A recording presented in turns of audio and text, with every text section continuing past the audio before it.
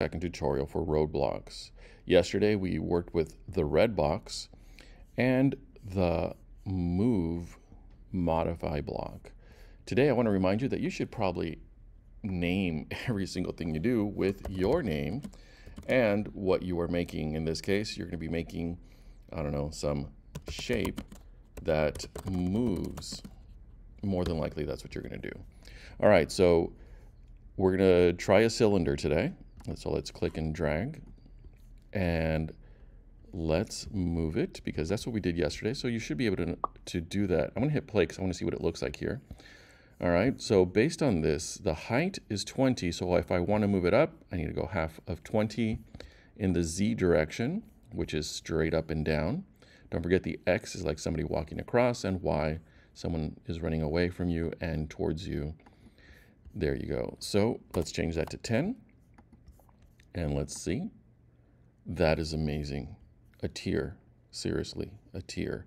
Today we're going to introduce scale. Now, scale is just going to change the size of an object. So let me move this over here a little. So you're going to change it in 3 possible directions. So let's look at the directions here. You could make this really wide or long going that way, or going long, taller, or I guess it wouldn't be shorter if it's just growing in that direction. I don't know. Let's change this to 5. And theoretically, it means that it's going to get wider in this direction. Let's run it. Wow. Genius level work here. Now let's change the color because I pretty much guess what it's going to do with this button or this block. It's going to change the color. I'm going to choose blue. I would like you to choose black to match my soul. Now I'm going to hit run. That's amazing. That is amazing. All right, so in your final project, I would like you to choose the roof. Give me 2 of each, not 2 moves, 2 scales, and 2 colors. Mix them up, but I at least want 2 of each because I want to see an entertaining movie. Speaking of, in the previous tutorial, did not explain the share button too well, so let's go ahead and try that again. There's your amazing object. Now, when I click animated GIF, my computer asks me where do I want to store it and what do I want to call it. Some computers will just save it for you in some random location and give it whatever name you gave originally to this thing, plus a little tiny caret. I'll show you at the end what it looks like.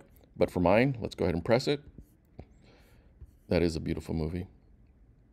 It's the ending that really gets to me. All right, so I'm saving to the desktop. It's named Bob, shape that moves, and I'm good. So now you get to see what some of you actually get. Now, your job is to click on this caret, click Show on Finder, and then drag this over to the center of a new email, and it will show up there. Just drag it over there. Drag it over and send it to me. I would appreciate it because then you would get your lovely parting prize, which will be a quiz that will be used for your grade. So enjoy. I'm sure we're all going to appreciate that.